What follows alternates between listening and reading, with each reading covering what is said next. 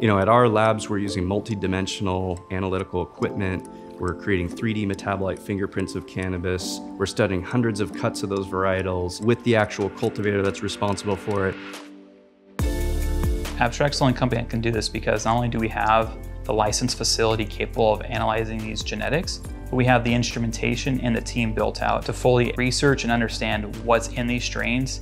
We're really ahead of every state by like years, just because we have access to all these resources that we almost take for granted. There's not really too many people out there that are actually licensed in the right geographical region to study these profiles. And so that gave us an incredible opportunity. We, in return, give back to the cannabis community by giving them the data to help empower them. But it also allowed us to unveil a lot of new discoveries in cannabis that we're now able to publish through research. We are going to set up the world's most advanced state-of-the-art laboratory to educate the community and to help future researchers to benefit from that knowledge.